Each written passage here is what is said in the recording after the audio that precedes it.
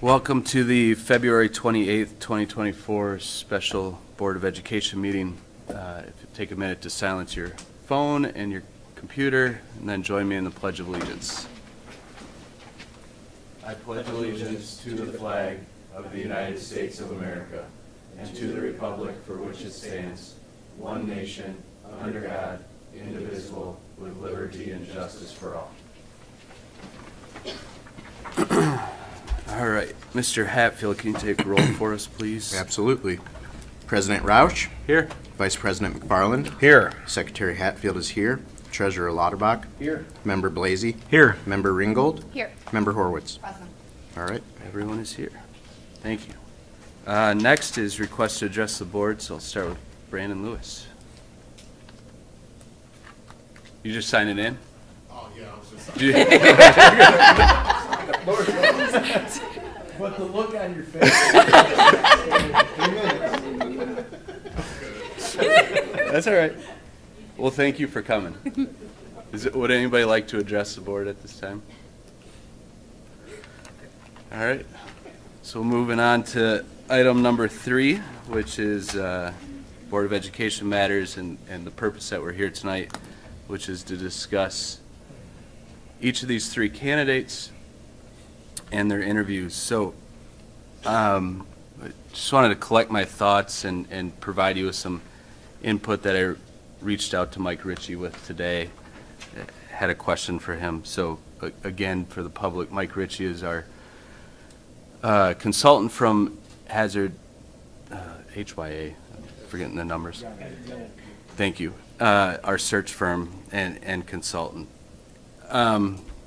Obviously, we have big decisions in front of us, and the most important ones that we make as school board members is hiring a superintendent. So I did reach out to Mike, just kind of asked him for his suggestions on what the best course of action for tonight was based on his experience from other districts.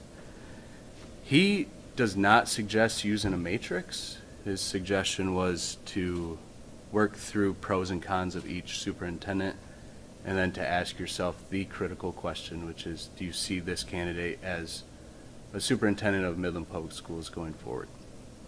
So I wanted to take a moment to suggest kind of how we do this and how we walk through it and get your feedback. So I'll put this out there as a format for potential discussion tonight.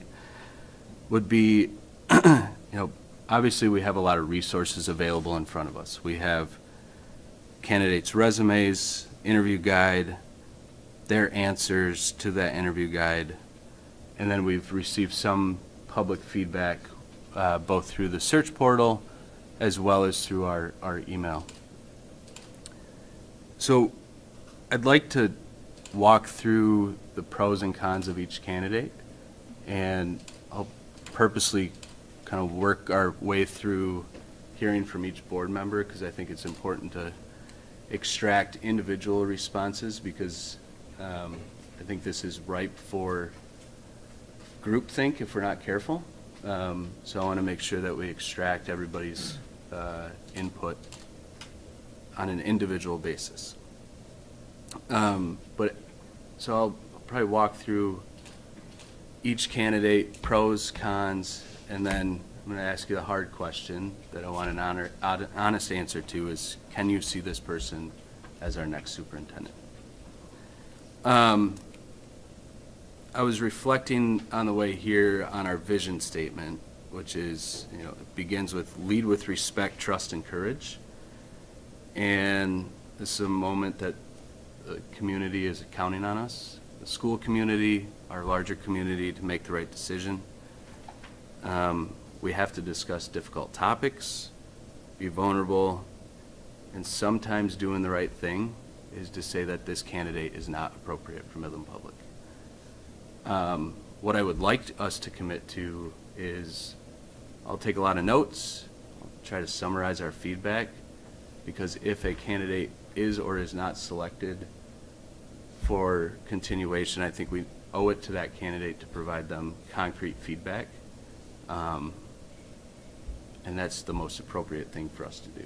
So Any changes, suggestions? Does this type of a format work? Good. Phil, I think you're spot on with everything that you had to say. We have difficult decisions to make. My personal thing, as well as reviewing this video, the information that's available to us through our portal, through letters to the board, I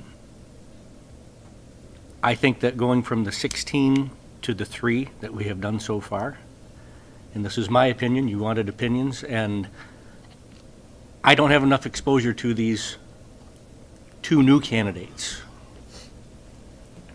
I don't think our public has enough exposure to these 2 new candidates. I believe that in order to do our due diligence in this, they made it this far. They did very well in their interviews.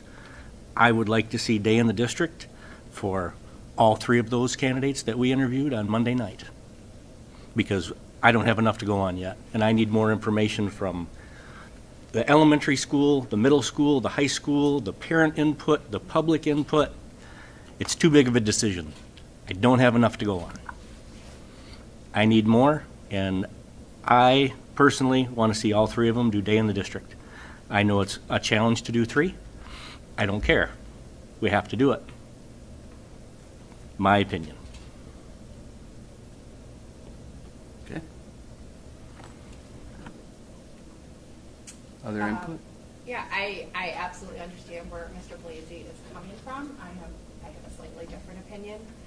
It's my opinion that if possible, if not, if we can't come to any sort of agreement on 2 candidates, then we bring 3 back.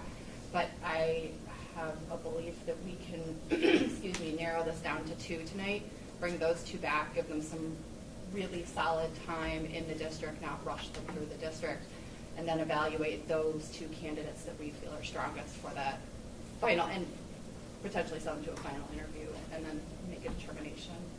Without getting into the merits of each candidate, I did feel that there were 2 that were substantially stronger than the 3. Okay.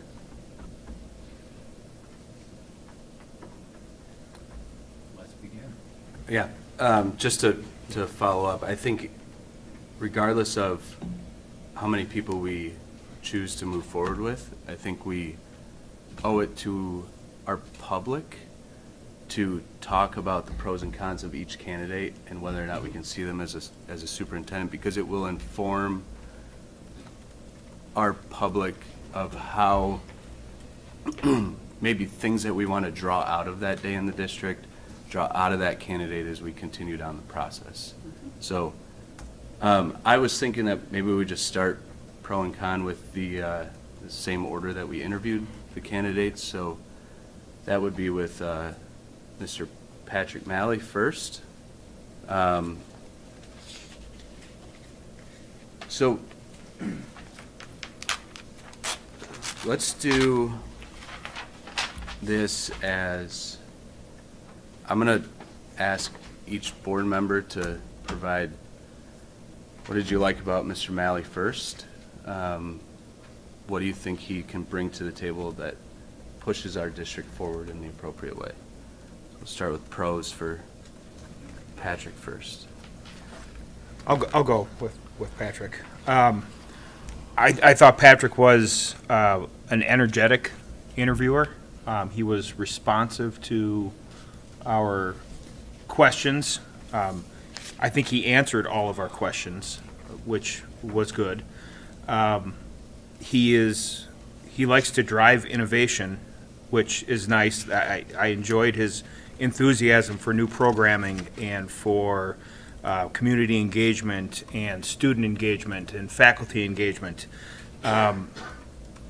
So his experience, although I think is a little bit limited, I think he's got a very, very bright future as a superintendent. As far as cons go, a lot of the innovations that he was talking about that he implemented throughout Bay City and even in Meridian, I kept thinking, wow, we've been doing that for 3 years. while we've been doing that for 5 years. You know, everything, it seems like we are 2, 3, 4 steps ahead of, and that, I guess, is not necessarily a knock against him. It may just be a product of the district that he was in, but it seemed like we've been there, done that already, and so where are you going to take us? And that may lend a little credence to not knowing as much as I thought he should have known about the culture of MPS and the district and where we are with our initiatives and how he can drive those forward. Instead of a lot of it for me was maybe a step or 2 or 3 backwards. Brad? Provide thoughts on Patrick?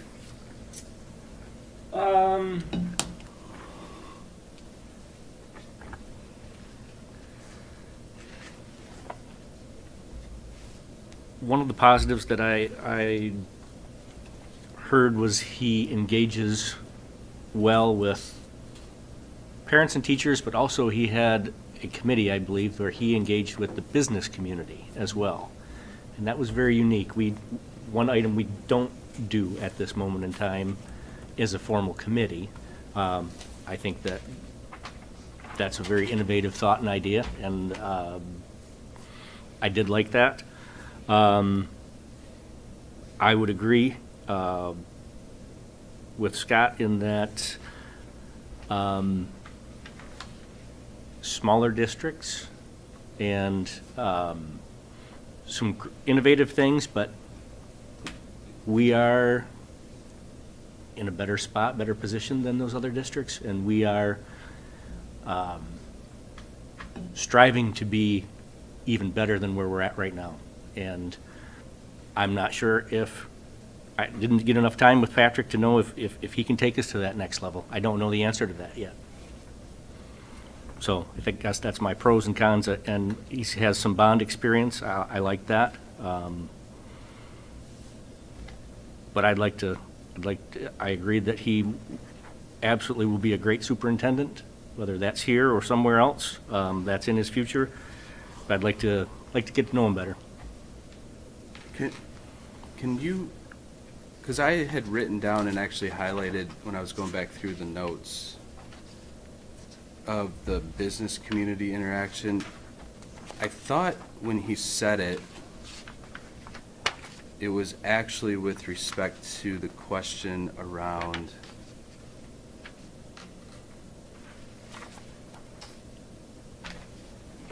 community involvement. And I thought it was question number 3. I thought what he said, and this is what I wrote down, was he had been involved in Rotary for 1 year to engage the business community. So I think he said he had I just have monthly joined. meetings with businesses, Right, yeah. monthly meetings with parents, goes to principals, leads PD sessions, member Okay. of Rotary and Chamber attendee. Chamber, yeah. Okay. Sorry, I didn't turn my mic on. I think that was in response to question number 8, Phil, what you were talking about. So I had Rotary for 18 months as well, but on that section under public relations, he did mention a quarterly business and community leader summit. I had made note of that, which I thought was definitely an intriguing skill that he had. Is it okay if I go on? Or, Yeah, go ahead, okay. Jen.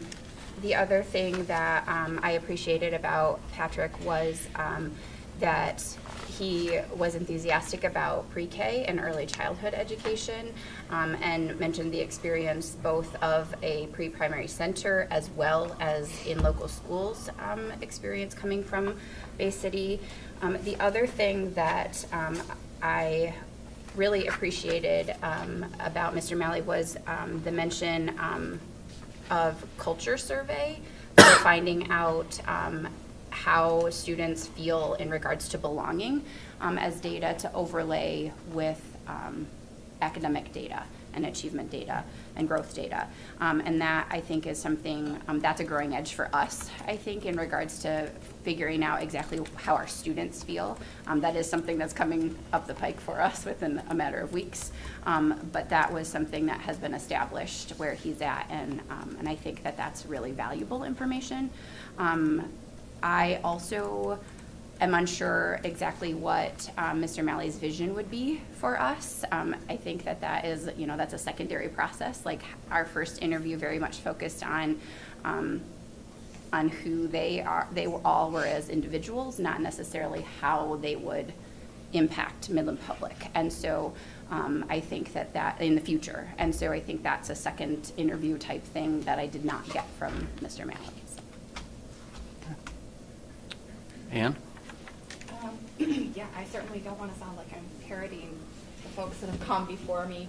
I found Mr. Malley to be very personable, very friendly, a really excellent communicator. I was very confident that his communication would reach parents and students as well as our staff, and that he could provide transparency in communications. I appreciated that he has had some successes and failures when it comes to bonds, and that he has, seemingly learned from those experiences.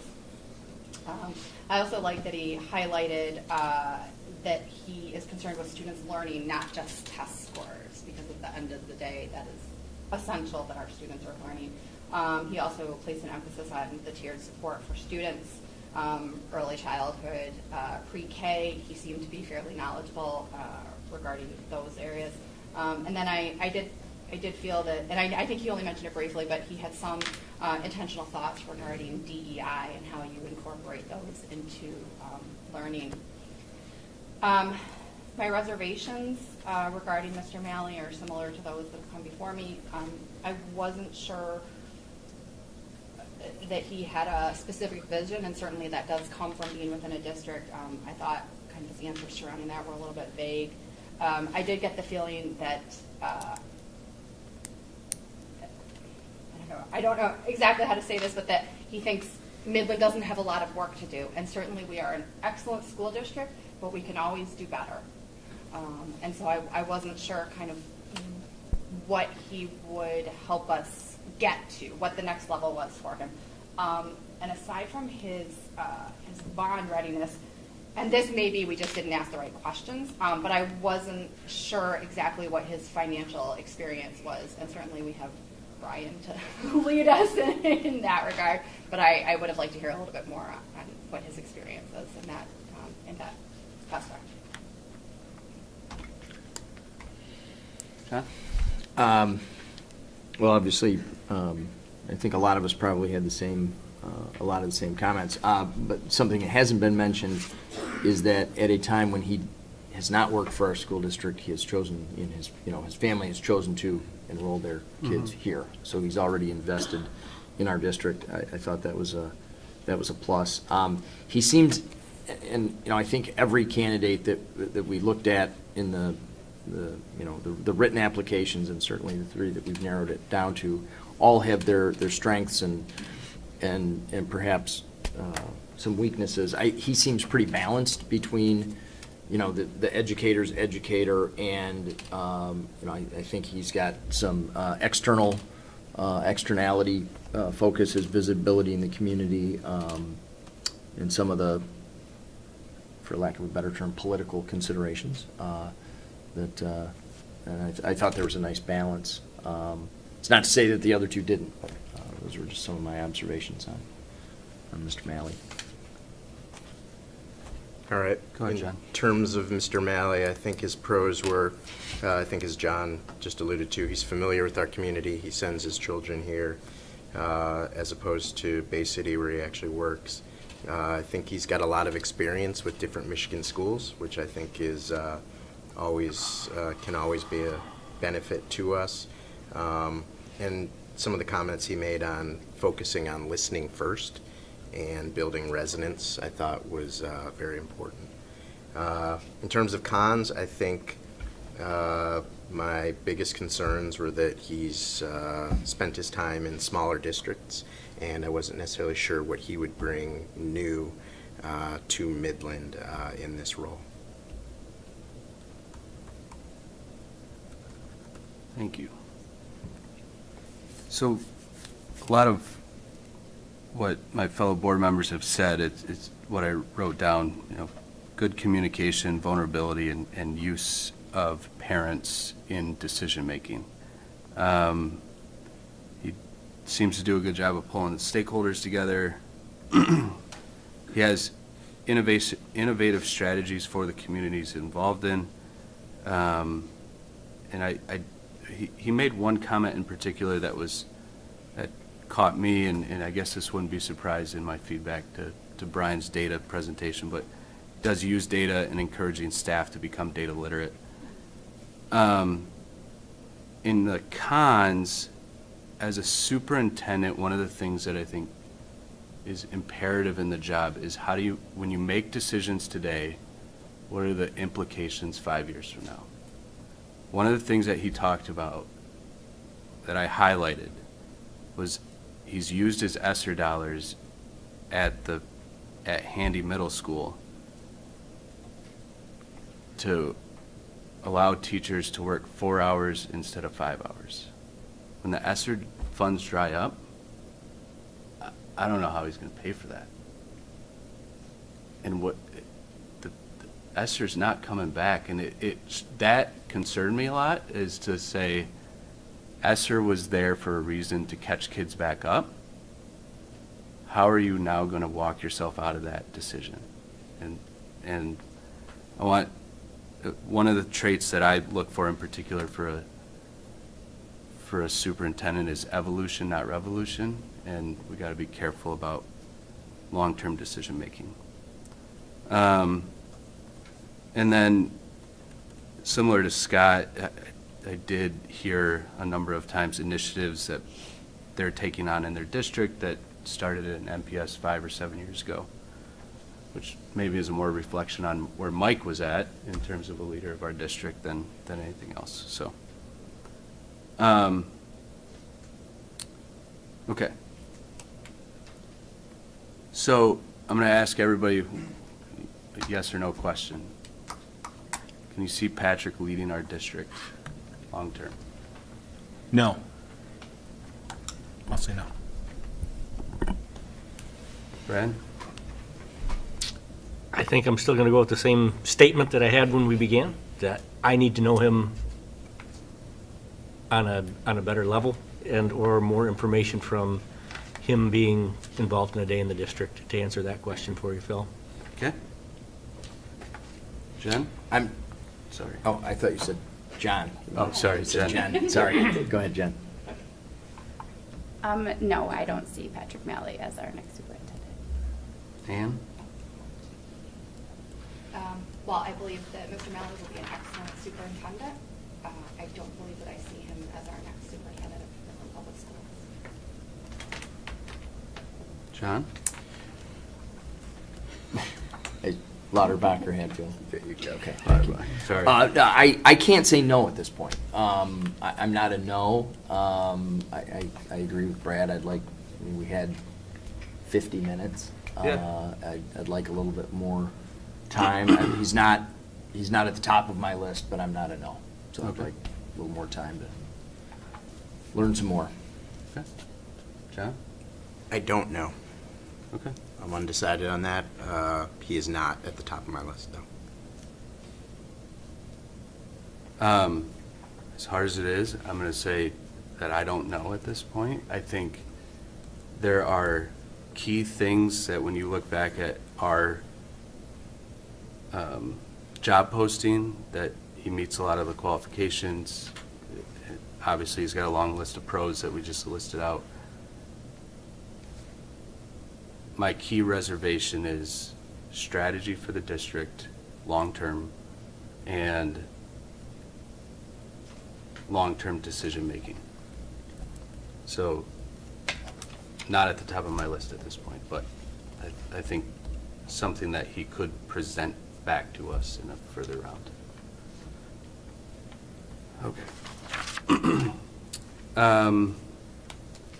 Next, we had Penny Miller-Nelson. I'm going to go the other way this time. I'm going to start on my left and ask John Hatfield to start. Let me catch up here for a second. All right. All right. From my standpoint, we all know Penny, very familiar with her. I think that she's done a very good job in the interim role, and prior to that, in charge of curriculum, instruction, and assessment in her previous role. I think from a pro standpoint, she's very familiar with MPS. She's grown up in this community. Seems like for essentially the entirety of her career. Which is a good thing. She's seen multiple leaders. She's worked with many different administrators. She's had the opportunity to develop her style of leadership. I think she's also a very good communicator. From a con standpoint, something that I keep coming back to is that I wonder, is she too familiar with MPS? Has she been here for too long? And I don't want that to come off as a real negative, but it's something that we should consider if we're looking to, as we're looking to our next leader. And is that something that could potentially hold her thinking back, hold her approach back? Could people that are in the district, be very comfortable with doing things the way that we've done them in the past? So that's where I'll leave the cons. But overall, though, as I said, she's done a very good job in the 8 months that she's been the interim. John Lauterbach? I think she has I've received feedback from a lot of our staff. She has the respect of our team. She's very well regarded in the district already. We have a trial run with her. I mean, by virtue of the fact that she's the interim, so we've seen her communication style. She's been very good about keeping us in the loop and keeping us abreast of what's going on in the district and balancing that with not overloading us. But as recently as today, we got text messages about a power outage, and it was keeping you in the loop. We're taking care of it, and that I think is shows a good balance between her running the day-to-day affairs of the district and the board being more of a high-level strategic oversight. I think if there is a negative, when I look at Penny and her predecessor, I see Penny's strength. Her background is in curriculum and in service delivery. It's not in facilities. It's not in finance. I think, candidly, I think Mike was the opposite. I think Mike's strength was facilities and finance, and if he had a weak spot, it was curriculum and actual service delivery. I'm not sure you ever find the perfect candidate, but I think those are the things that I'm weighing in my mind about Penny. Thank you. Ann? I thought Penny or Ms. Nelson did a fantastic job interviewing. Of course, we're so familiar with her. It was very comfortable. I hate to say that it's a pro, but one of my pros was she can hit the ground running. There's going to be no, getting to know you period. I do appreciate that Penny is exceptionally honest, and she really values communication. I think she said in her interview she may over communicate, which no concerns there. I think that she is really building inroads with our staff, which is excellent. I've seen her interact with students, and I wish I could bring her home every night to interact with my kids. I think she's phenomenal in that regard. I think she has some great strengths. Certainly that John Lauterbach pointed out in curriculum. Some of my concerns are whether she can lead big change. She is very comfortable in the district. She's been here for a long time, and I just worry I don't know that we've seen her, lead a big change. I also worry that because she's so embedded, I wonder if she can examine prior decisions as carefully as kind of a fresh set of eyes could. Those were kind of my two, but I mean, I think she's an excellent candidate. Jen? Absolutely. Ms. Miller-Nelson has an exceptional relationship with the community. Because she has been here as long as she has, she's embedded in boards, she's knows people in different organizations. She mentioned having relationships with Meridian superintendent and Bullet Creek superintendent, and having like you said, John, grown up with them in this community, and I think that that is a huge asset. Penny is also not afraid to ask for help, which I think is an amazing skill in a superintendent. As much as being a good communicator, she reached out to Trapani to consult with us, for communication advice.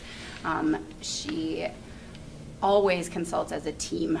That came through in her we during her interview, and that comes across with staff. She is part of of creating a team culture there with our admin council, all of those things.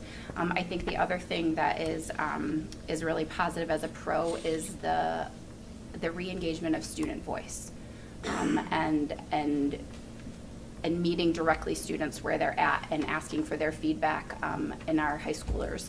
And I think that is a really great skill. Again, if there are cons, it is the dilemma of the internal candidate, and what does that mean when you know someone so well that it seems really easy to vision them in the space, and does that make it harder to see other people? And so I think that is would be the one thing that I would personally say is a struggle.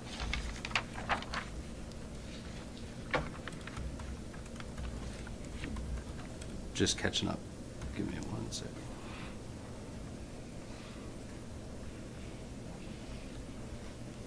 Thanks, Jen. Brad? Penny's team has 250 plus classroom visits in her short term, which is awesome. It's amazing. Being visible and connecting with teachers, a positive for her.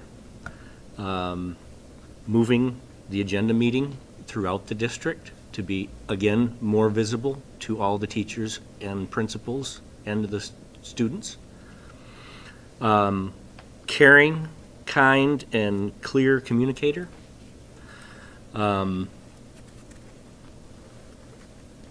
As Jen had said, and I think somebody else did, partnership with local communications firm is almost done. That is a wonderful thing. She is a great educator, and that's her background, and she is strong in that. I think her stamp of the 16 years is on the district already, okay? I would have to agree with Mr. Lauterbach to say that possible weakness would be on the FFO side. We're talking about needing to, she captured it quite well, is that we need to have facilities that match our powerful programming. And I wholeheartedly agree with that statement. But the journey to get through that, I don't know if that is in her wheelhouse right at this moment in time. And or to be as strong or as firm as we had to be through a pandemic of going through a COVID type. I don't know.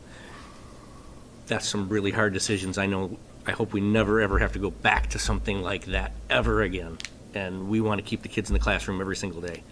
But something really, really tough like that, I don't know, because she is so compassionate that I think there's some tough decisions that have to be made at times that may not be her strength.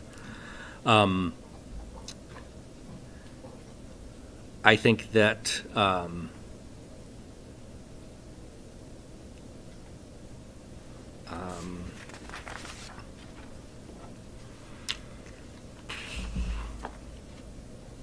lost my train of thought here.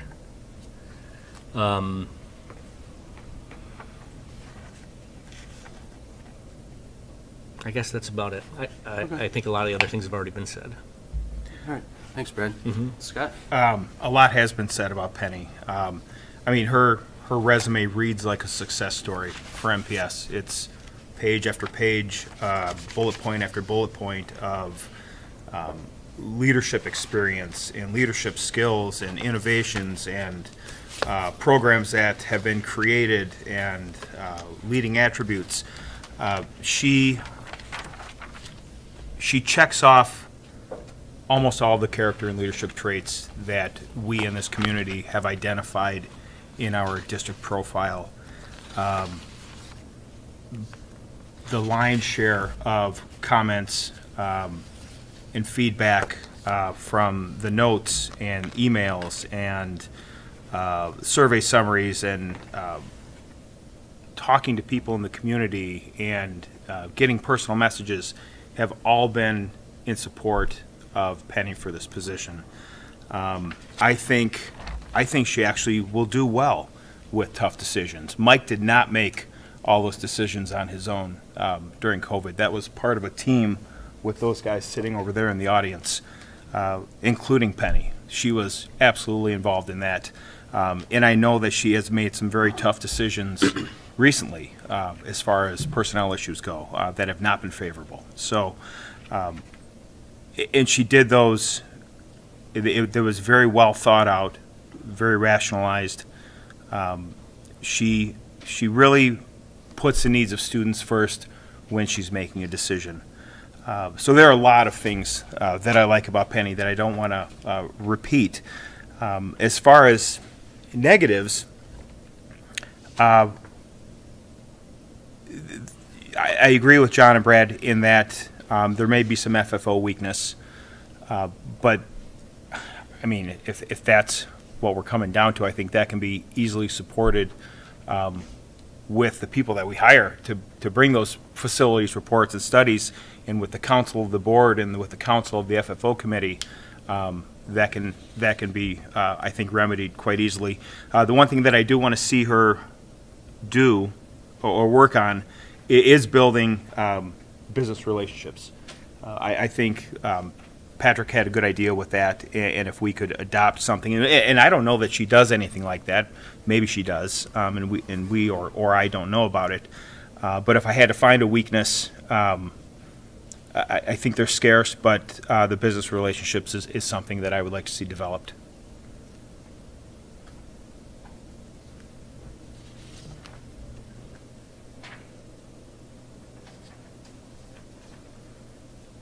Thanks, Scott. For me, a couple things I wrote down. I'm going to repeat some of these, but for consistency, I wrote down loyalty and staff engagement. In particular, I highlighted the 250 building visits. I think there is something to be said for the continuity of the systems that we have in place, in particular the MTSS, and really having knowledge of the community, the school community, and all of the systems that support our students. I think in terms of decision making, she exemplifies reflecting and taking a deep breath and getting community involvement. I think one of the really unique things that she brings to the table is having grown up in a rural community, having a passion for CTE. That is something that is becoming more and more a strength of MPS, and it's going to continue to grow because of her. And I think at MPS, one of the things that we have a difficult time doing is making sure that we are not just the district of college-bound students, but students that can achieve, whether they go in the military, CTE, post-secondary education, or secondary education, post-secondary education, or the business community right away. And I think Penny has shown in the last 8 months that she's really able to balance that. It has been overwhelming, the amount of feedback that I've gotten just out in the community. I don't know about you, but just going out to dinner right now is a challenge with how bombarded you get by community members that say, what the heck are you guys even doing? We love Penny. She's so engaged in this community and is leading the district in an appropriate direction. But that's one piece of feedback, so we have to take that into consideration for what it is. I think like everybody else, I did write down creating the case for change is going to be tough for Penny. I think it's always tough to create a case for change when you're a top 4 or 5% district in every curriculum measure there is. But I do appreciate the comments about facilities. You know, one of the things that the board does get to see more closely than I think the community gets to see is the work of the admin council and the employees that report directly to the superintendent. I think it's safe to say that Penny's admin council would run through a brick wall for her. 100%. And I do consider the impact of what that admin council looks like as you hire a new superintendent. I don't know anybody stronger at facilities than Brian, and can really round out Penny in that as well. So that it is a kind of some of the things that I think about. We are hiring a superintendent, but that superintendent, you're hiring that superintendent's team as well. I wanted to just add on to something Ann said. We've received a number of comments, both online and personally to me, mostly from teachers that have indicated that Penny is changing the culture of MPS and that she is moving things forward, and that the change is real and palpable. And she's doing it, importantly, right now. It's happening. She's driving it. There will be no uptake. She can start tomorrow and continue with that process. So I think that's an important consideration as well. Okay. Mr. Hatfield, could you see Penny as our next superintendent? Yes. Yes. Yes. Yes. Brad? My answer is yes. But I don't know if it would have been 8 months ago, because I've gotten to know her and work through some of these things. And that's why I think it's so important to get to know these other candidates. I know I sound like a broken record, but I didn't know that. I didn't know Penny well enough 8 months ago to know if she's going to be the next picture on the wall of the leader of the district. But my answer is yes, that she could do that, because I know now with working with her. But I still think it's imperative to continue with our process. Okay. Scott? Absolutely, yes. I'm a yes. Okay.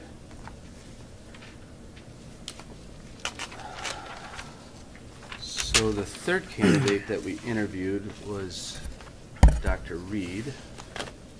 Let me get my stuff further organized here.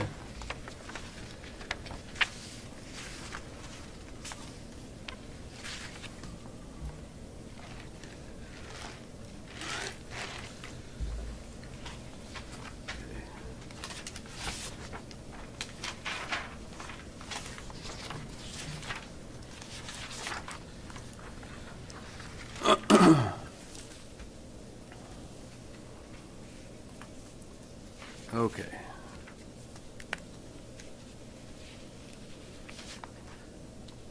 I'm gonna pick on Jen to start first this time.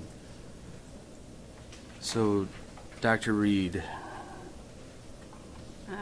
Dr. Reed was extremely engaging.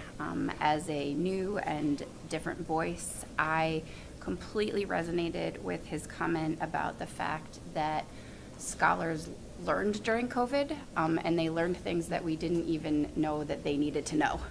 And I think that yes, we have to deal with the learning loss, but there's also different things. He mentioned technology, chat, GTP, AI, like those sorts of things that we need to be thinking about that are new and different. I also appreciated his complete and utter commitment to calling our young people scholars. There was not a single misstep in that. There was this resonance and belief in the fact that all of our young people are learners and achievers. I think that he brings an extremely different level of experience. He doesn't have background in anything that looks like MPS. So whether you put that as a pro or a con, it's kind of both. I don't know. He was extremely clear, I think, about the way that he wants to communicate with board members, with admin council, with staff. He said that anything you communicate, you need to follow up on. So you pick what you're going to communicate about and recognize the fact that principals get 100 emails a day. That's a reality. And so how do you eliminate that overflux of information? There are still, from a con standpoint, a lot of questions. I think one of my biggest questions is why Midland, why MPS? I did not feel like I got that answer. And I would like to know more. I would like to know why this change from these inner city schools, these big communities out of state, to this tiny town in the, relatively middle of nowhere in Michigan. And so because he's so unfamiliar, there's just things we can't know. I mean, even the journey to get here was unknown for him, as opposed to, our other two candidates who are very close and close to home. I definitely would like to be able to ask more questions of Dr. Reed.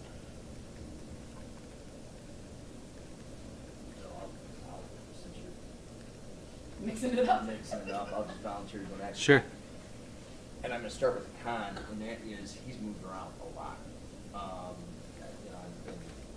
He hasn't been anywhere for more than 3 years. 14 to 17, 19, 20, from 19 to 20, 21 to 22. I think when he was an assistant principal. Right, and that was 11 years in Chicago. But then it's 2014 to 2017, 19 to 20, 21, 22. And these all look like moves up, and that's great. But I wondered the same thing about, well, wait a minute. He said he had really no connection to the state of Michigan. I got the impression that we are his next opportunity. And maybe having somebody who has no connection to the community, no preconceived notions about what we ought to do or the way we've always done things, maybe that's great. But I'm kind of with Jennifer, like, I don't know. I just got a vibe that I want to ask more questions. So, very engaging. I think he understands the role of a school district in a community. We're not an island. We exist to partner with the community, employers in the community, business enterprises in the community. But I have a lot of questions about the portability of his employment. I'll go next. I liked his energy. Thanks. Yeah, you got it. So for both of us. I liked his energy. I liked his messaging about how much he cares about his students and the work that he's been able to achieve in inner city schools that are very, very different from where we're at. And that's good for him. I don't know how he will handle a transition coming to a very high achieving district. So that was one thing I was a little bit concerned about. His communication style, I think, is great. I don't think it's that different from the communications that we're receiving now, or communication style that Patrick has discussed. I think all three of them are excellent communicators. I agree with John. There was one thing I noted on his resume. It's, a year and 6 months here, 11 months there, 7 months here, 2 months, 2 years here. Just a lot of bouncing around, and I was. It does feel like we would be a stepping stone. And man, I don't want to go through this process again in 2 years. If he decides he's not a fit for our community or our district, it just seems like a big shift to make. So I would worry about longevity. I would also worry about the uptime with him. How long is it going to take to get up to speed to where we're at? And then what do you do with that time lost while he's getting up to speed? We've got a lot of, irons in the fire, and do we have a year? Do we have 18 months? Do we have whatever it takes to get up to speed and get him engaged in all of the community organizations that we already have a member actively engaged in? I don't know. I think that could be a shortcoming as well. All right. I'm gonna say I thought that Dr. Reed brought a very interesting outlook, different than probably all of us were expecting. I think he brought a very different perspective to his approach to education. I think he's got large and small school experience. I'll reiterate what Jen said in terms of his use of the word scholar. I thought that was very impactful, and I think he's thinking about things differently, which is a good thing for us and probably something we need to do more of as a district. I also agree that his discussion of what kids learned from COVID and took away from COVID was very impactful and showed that he's thinking differently about things. From a con standpoint, I don't think he did enough research on our district, and that's about the one thing I would take away from the interview from a negative standpoint. So I don't necessarily know where he is in terms of understanding where we are, MPS, in terms of a district. But, an additional pro, and I don't think we should ignore this, is the fact that we've discussed challenges in terms of bringing diverse teachers to our community. We've had a number of initiatives over the last number of years, and I don't think they've produced what we've expected them to. And I think we need to look at ourselves and say, well, why aren't we getting diverse teachers to come to Midland? Why aren't we getting, our district is becoming more diverse, and there are a number of kids that are in our schools these days that aren't seeing teachers that look like them. So could a change at the top help us in that regard? And I think that's something that we need to be asking ourselves the tough questions, because I think from a candidate standpoint, educationally, Dr. Reed seems like he could do the job. I do have some questions. He does need to learn and understand more about MPS, and I have more questions for him around that, but those are my thoughts. Go ahead. I thought Dr. Reed was really exciting and inspiring. I liked his intentionality, especially regarding his communications. Not to parrot what John said about scholars, but I really appreciated the amount of respect that he has for his students and understanding that they are at the center. And when they want to make change and he is supportive or with them, that he and the students can work together to make it happen. I think he brings some excellent experience to the table. I liked when we did ask him why Midland. I liked how he talked about how he really wants to get to each school and kind of embed in the school and see what is going on, see what changes can be made, see what change is happening. It seems as though he brings people together, and I think he certainly has potential to inspire students and staff to be better, do better, and just really bring people together. His cons, the lack of MPS knowledge. I don't think he's going to, I mean this in jest, I don't think he's going to win any geography competitions anytime soon when it comes to Michigan. Yeah, his lack of MPS knowledge, not being able to identify, besides us being a smaller district, kind of why he wanted to come here. He briefly mentioned having some family in Michigan, but didn't get much further than that. My other concern is it seems as though he is used to big change all the time, and I have questions about whether he can come in and fine-tune, and if he has any experience fine-tuning things. I also did have some questions regarding his finance experience, kind of FFO experience, but I think that's stuff that we could probably flesh out with more conversations with him.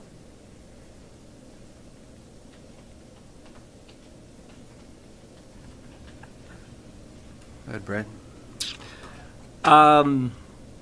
Very similar thoughts to comments that were made. When I did ask him the question about going after a big bond, I led into that to say that we're not a broken district. We have the best teachers. We have a staff that is amazing. We have awesome students. But we need to tweak, and we need to do some things, and we need to improve. So it's not the big overall change that we need, but we need constant and commitment to change. Flat out, this is a resume of a shooting star. He will be a very successful superintendent. Whether that's here or not, I don't know. Couple comments. Yes, we were reading everything that you send in. Are we ready for him? Is he ready for us? I don't know. I got to spend 50 minutes with the gentleman. I need to know more about this guy. The comment that really resonated with me is that each student has to see themselves in the curriculum. And people that see themselves in the curriculum are going to be excited about going to school and going to go to school every day with a purpose.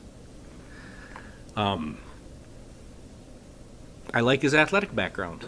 That appeals to me. He's a winner. He's a competitor.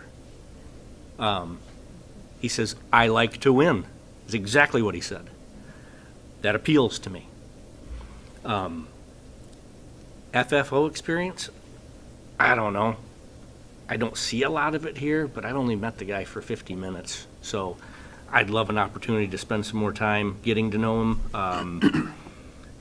He's a rock star. I think he's got a lot of promise in his short career, and he's did it from the ground up. He didn't skip a step. Now, is our step only 2 years? I don't know.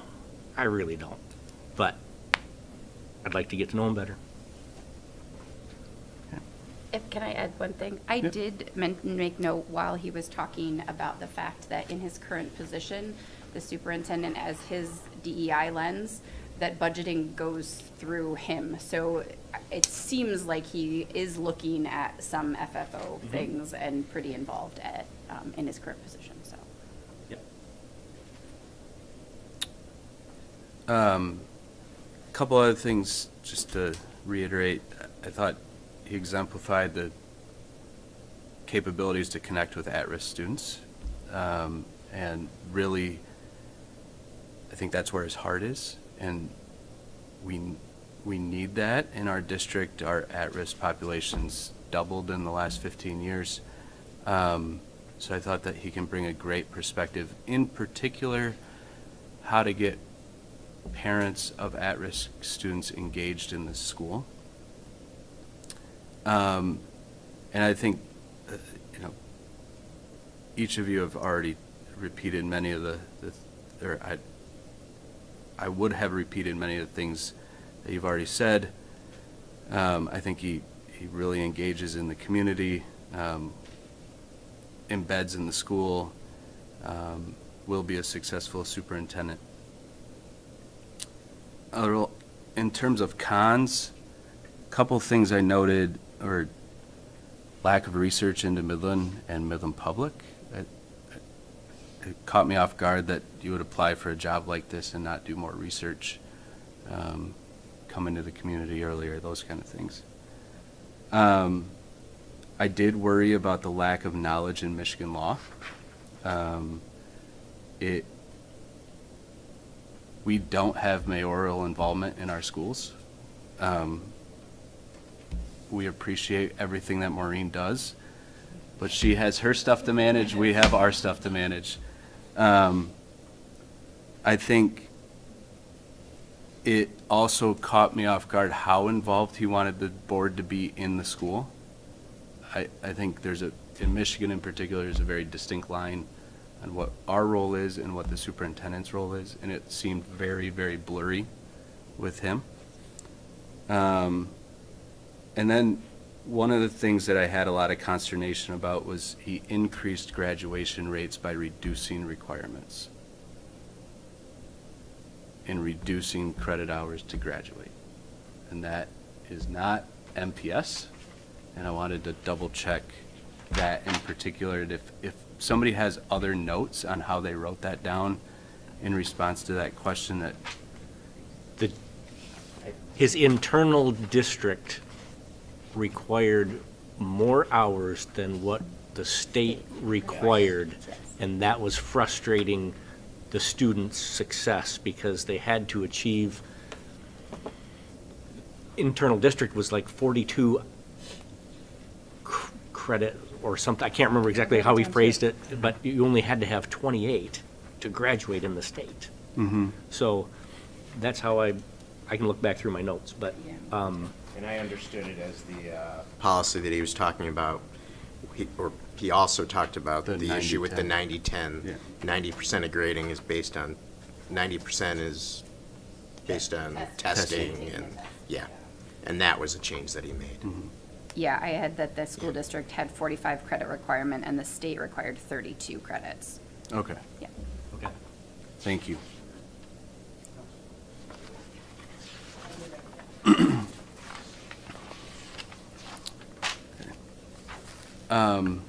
one other thing I wanted to let, background, yes, he could have done more studying, but I believe he said he watched all the board meetings going back to November.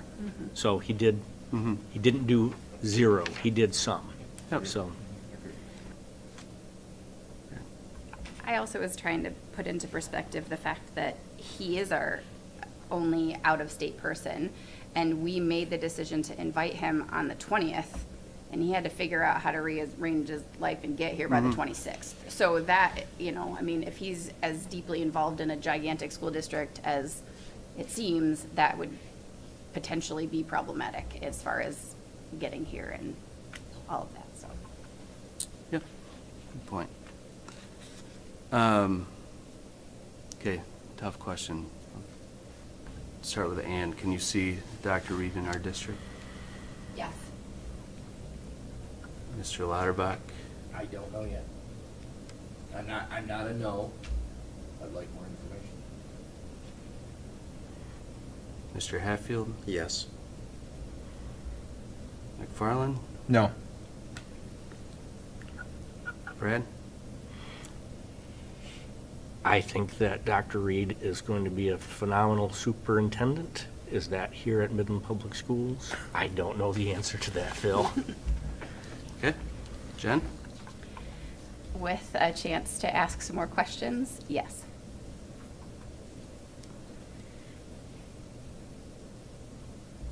As hard as this is to say, I don't think I can see him being our next superintendent. I think he will be an extremely successful superintendent somewhere else. He's just young. He's been in his role for a year and 6 months, but he is, you said he's a rock star. And that's, I think that fits him to a T. He has done wonderful, wonderful things. Personally, I think he's got a little ways to go.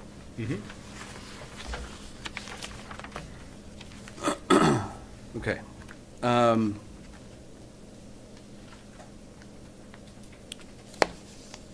Couple things for us to think through. We've now summarized the feedback for each of these three candidates.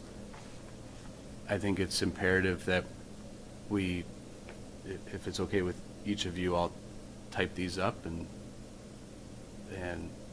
make sure I didn't miss anything, and provide we can review it next board meeting, make sure that it was captured correctly, and we owe it to the candidates to provide this feedback to them in written form.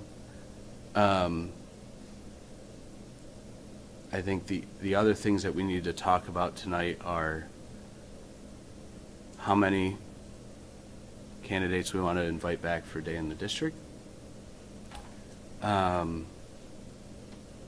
we want to make sure that that is formatted, and then additionally, we have another date set up for final round interviews and how we want that session to be formatted. So those are the things that I think we should talk through, so we can take them each one at a time and then work through them. Does anybody have any issue if I type these up, provide them to Sarah for final review at our next board meeting before we issue them? You're talking about issuing them to the candidates, so they know what we said. Okay. Well, and I mean, we just said it to the public, so I think we would document it. It would be a letter from the Board of Education to the following individuals and summarizing their feedback. Any issue? Second, how many candidates do we want to invite back for Day in the District? So I'll open the floor up for discussion now on, obviously appreciate Brad's input. We did review 16 fantastic applicants. We've narrowed it down to 3 already. We've now had an interview for an hour with each of the candidates. We've poured through their background and history. How do we go forward at this point, and how many people do we want at the Day in the District?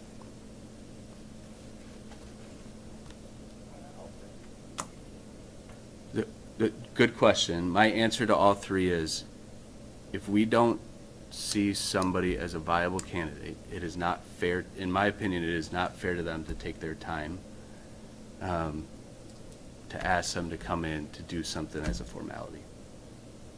So that, I think we owe it to them. I know it doesn't feel kind, but the kind thing to do right now is to say no if the answer is going to be no. So.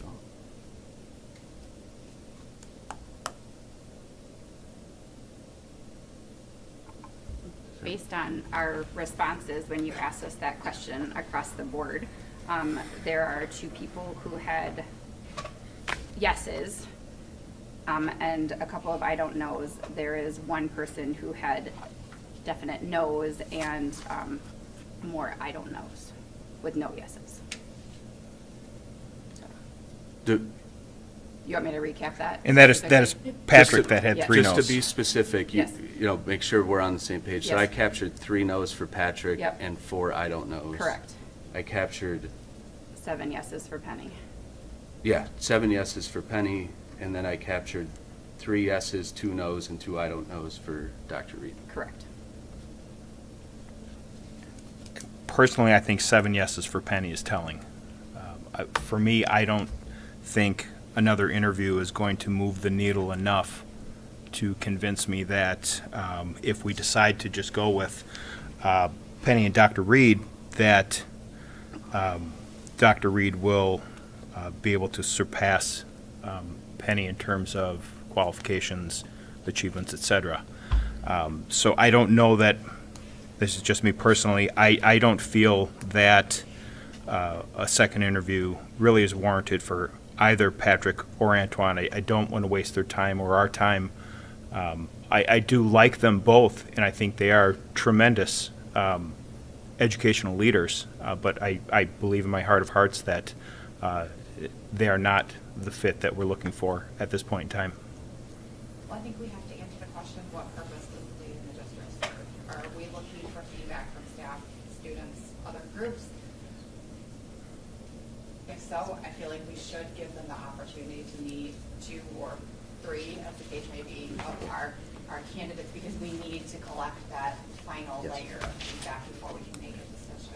I And would it's- 100% agree. And it's staff, Yep. students, other community members who did not have an opportunity to be here at our meetings and observe and give us their feedback. I think Yeah. I think we owe it to ourselves, and we owe it to the process to have at least 2 of them go through the day in the district. I would agree that we ask for data all the time, and we hired a firm with a process, especially for getting us community data. So to not follow that process through to fidelity is unfair to our community.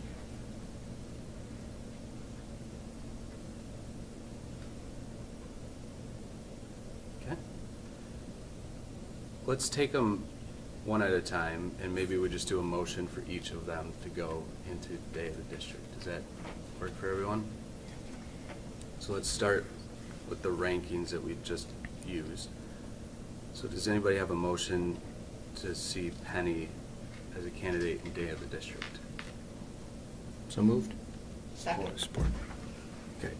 I forgot that Scott's no longer the president, so you gotta hold on.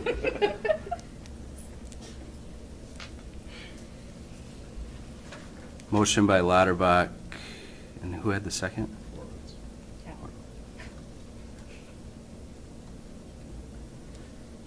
Any discussion on Ms. Miller Nelson as day in the district? Okay.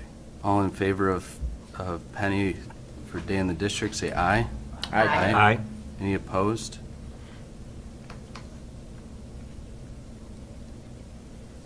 Okay, motion carries 7-0. Next, we had Dr. Reed. So moved. Second.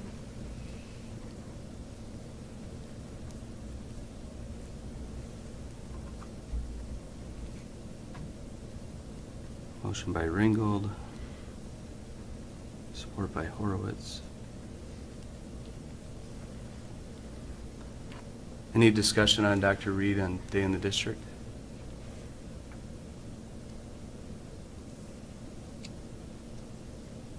All in favor say aye. Aye. Any opposed? Aye. For reasons previously stated. 6-1. And Mr. Malley. So moved? Motion by Lauterbach. Second? Support by Blasey.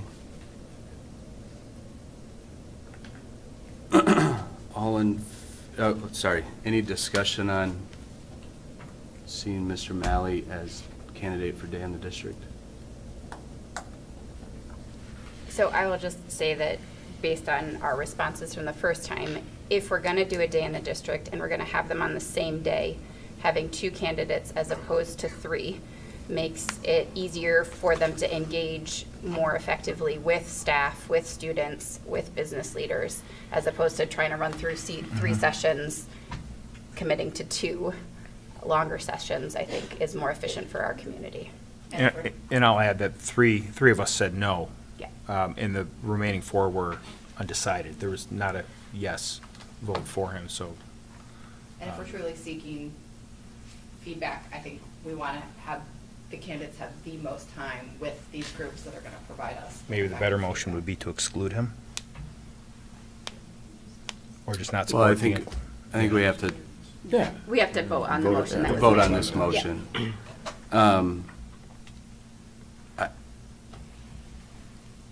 I think you're right, Jen, in that the process that we've collaboratively gone through, I really struggle if it's fair to Patrick to bring him back. Both to him as a candidate and our community, given the engagement, so. Any further discussion on Mr. Malley? All in favor of bringing Mr. Malley in for day in the district, say aye. Aye. Aye. Any opposed? Aye? Aye. Aye. That's 4. I think it's 5-2. Oh, 5-2. Yeah, 5-2. Okay. Or 2-5. 2-5. Okay. So we will extend invitations to Ms. Miller-Nelson and Dr. Reed for Day in the District. As Ms. Ringgold talked about, we have sample agendas for 2 candidates for Day in the District. Does anybody have any questions about those? And if I can find it fast enough in the portal. I'm looking for it right now. I know that, just looked at them earlier today.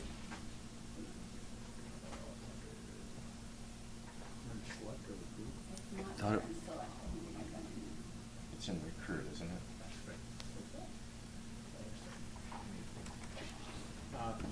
No?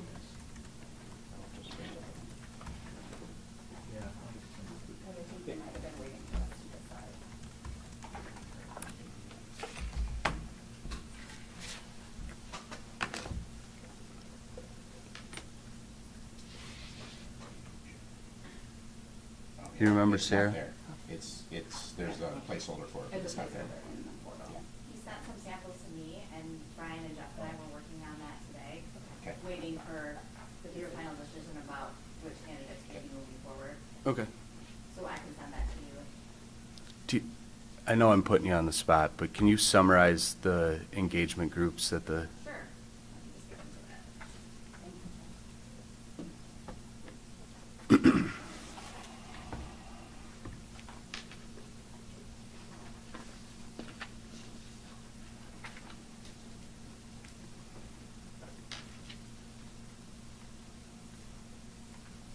So it would be starting at the administration center, meeting the staff here and doing a tour. That would be the starting point for both candidates.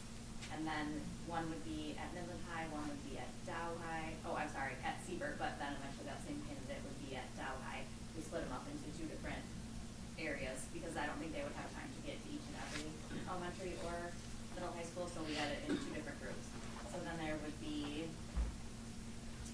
the candidate that went to Midland High would then meet with students at Midland High, kind of like we did with the focus groups during that lunch hour period.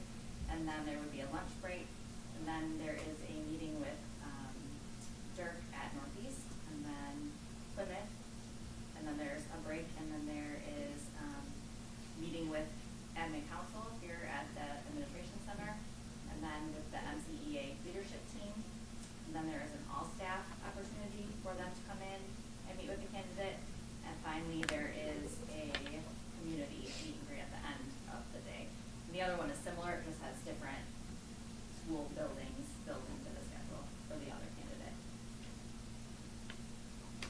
Did you say that they go to both high schools or they're just going to that? No, we had it split up where one was going to one and one was going to the other.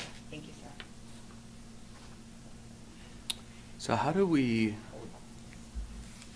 let's talk about this for a second, because what's going on in my mind is, You're still splitting the community, they're not getting to see both. there, yeah, we would have groups that don't get to see both candidates and compare them.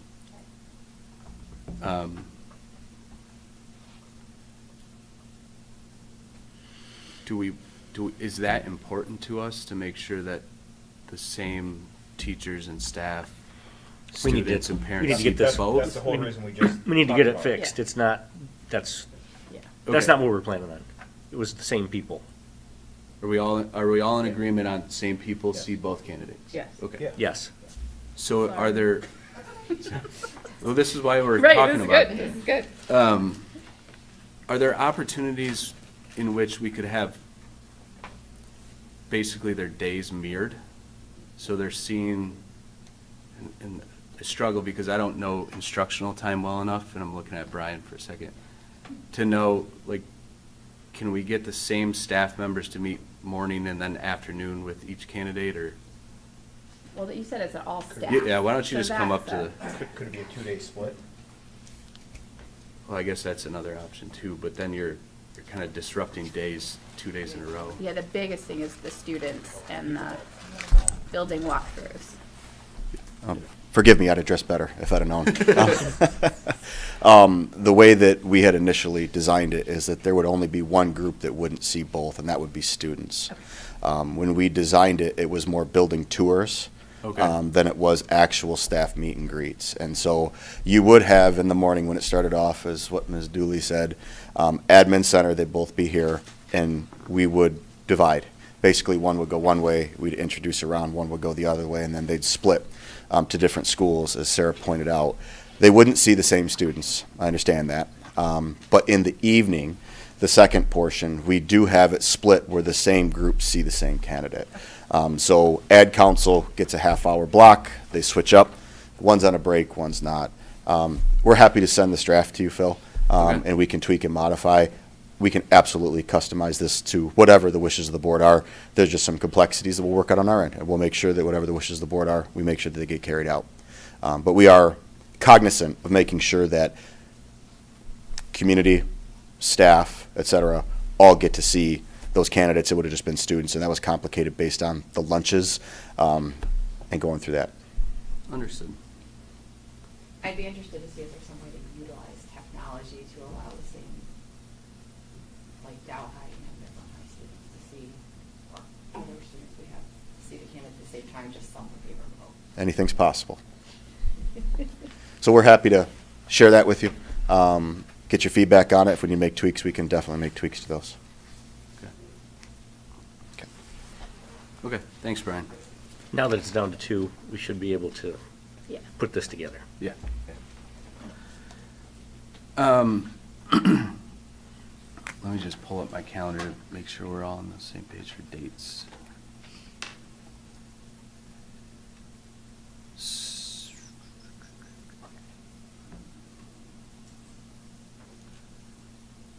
So we are currently discussing the day in the district to be 13th, right? Yeah, I thought it was the 12th too. Sorry? The 12th. 12th. Okay. Where, is there any board engagement on the schedule, Sarah? Yes. And what time is it? During the lunchtime. Okay. I had it set up for the board members, whichever members you decided to accompany the candidate to lunch. I have let Scott, as our vice president, know that I will be out of town that week on business travel, so Scott has graciously agreed to be one of the hosts for the candidates. Anybody else able to participate at lunch during that day in the district? More as a... I can as well. Okay. So I think Ann, John, Jen, and Scott. Okay. Yeah, 2 and 2 probably for lunch. Appreciate that. Let's discuss as well, because I would like to talk to the candidates about I think they need to make observations while they're in day in the district that would inform the interview session that we currently have slated for March 20th. So can we talk briefly about how we want to see March 20th go? Phil, I got a couple quick comments. One, for the lunch, if John and I are able to attend, we're still legal, have 2 groups of 3. 3 and 3. Right. Yeah. So that would be fine. Yep. We're not voting on anything else tonight at this point in time? Because the puck drops at 7:15, so I need to leave. You're good. Brad's like, I'm out. So I just want to make sure that we're not voting on anything else?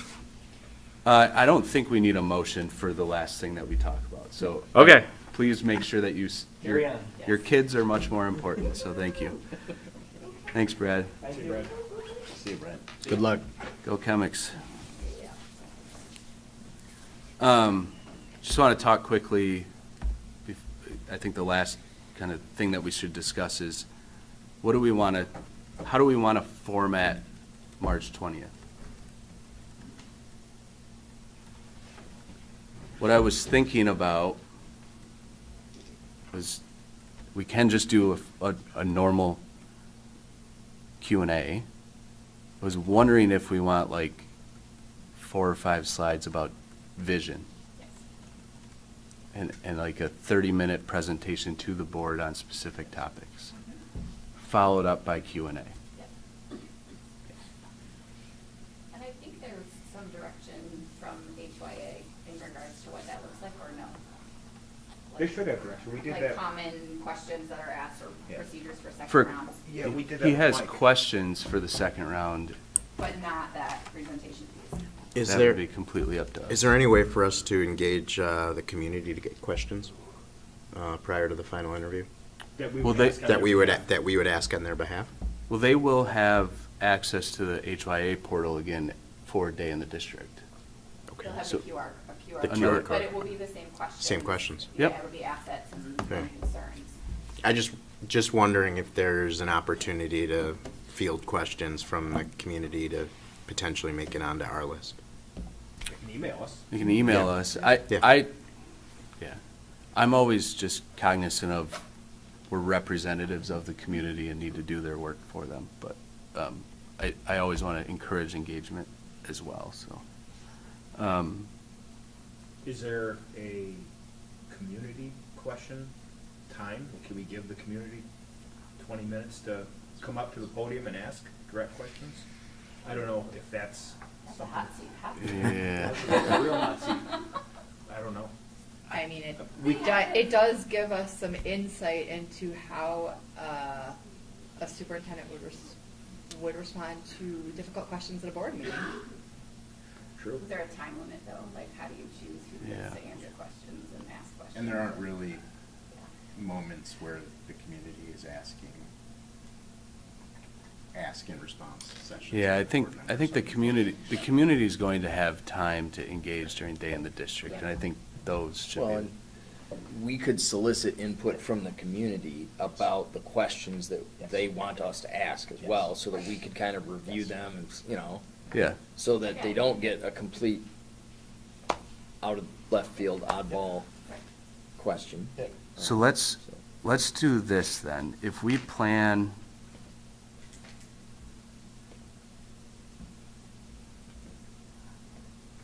This is for the 20th. yeah, because we also have our regular scheduled board meeting on the 18th, we could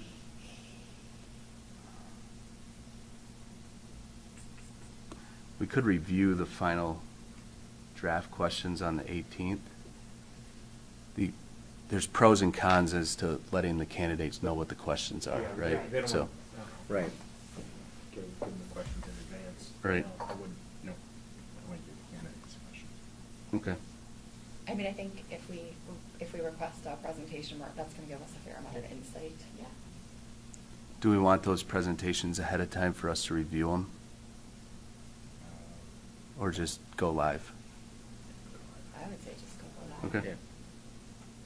So I was thinking the 20th is probably a 30-minute max presentation on your experiences of day in the district, your reflections on the Midland community, and some high-level vision setting for what you want to see in the district. And then it's 30 minutes of Q&A from the board, is how I was thinking about formatting. And we have. So that would take us to 9 o'clock. We have 2.5 hours booked from 7 to 9:30. Yep. So if we did an hour with a break in the middle, 15-minute break, and then another hour, we should be. Should we done by start? 9:30. I mean, we've got plenty of time to change the time of that special board meeting. Should we start it at 5:30? I'd say start at 6. Or Please don't 6? start at 5:30. I'd say Six? start at 6. First 5. Sorry? 6 is fine. 6. 6, yeah. Gives us a little more time. Okay. We need to do a motion if you're going to change the time. Okay. Right. And moves that we change the time. I'll make a motion to change the March 20th board meeting to begin at March 18th. March 18th. No, 20th. 20th. Sorry, It's a sorry. special, it's a special meeting, Sorry. right? Meeting on the 20th. This Right. is, I move to change the time, the start time of the special board meeting scheduled for March 20th to 6 PM. Second. Support. Motion by Horowitz, support by Hatfield. All in favor of changing March 20th special board meeting to 6 PM, say aye. Aye. Aye. Okay. Anything else we should discuss now in terms of logistics or questions or anything else? So we will communicate the format for the presentation to both candidates so that they're thinking about it while they're in the district and engaging that way. Any further discussion?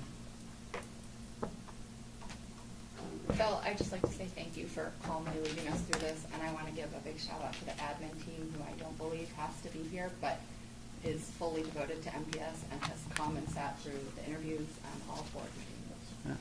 Yeah. Thank you. Well Happy to said. do so. Thanks, Phil. And I would also like to say thank you for the community.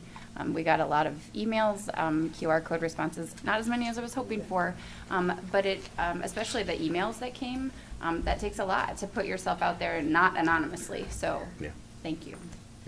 I agree, and I was disappointed at the number of folks that were actually in the room watching the interviews, but I think the emails that came through afterwards were very appreciated, so thank you. I did reflect that it is a service to our community to record these meetings so that they can watch. And I think Mr. Malley actually mentioned, it's not used to that, right? So thank you, Dave, for the work that you and your team do. My mind is open. I want to say that. I know I was a no on Dr. Reed, but look, he can change my mind. So I want to provide I'll that. leave you with one parting thought.